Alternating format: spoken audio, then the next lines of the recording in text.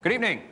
I'm Chevy Chase, and you're not. As a cast member on Saturday Night Live, you have to behave pretty outrageously to be banned from returning. Chevy Chase, who was part of the series from its very first season, is notorious for being a difficult co-star. Although he could be charismatic in front of the cameras, behind the scenes he was an absolute menace. As such, legend has it he's been barred from appearing on the show in a meaningful capacity. He has had a few guest stints in the years since though, and Lorne Michaels once denied the show was on the outs with him.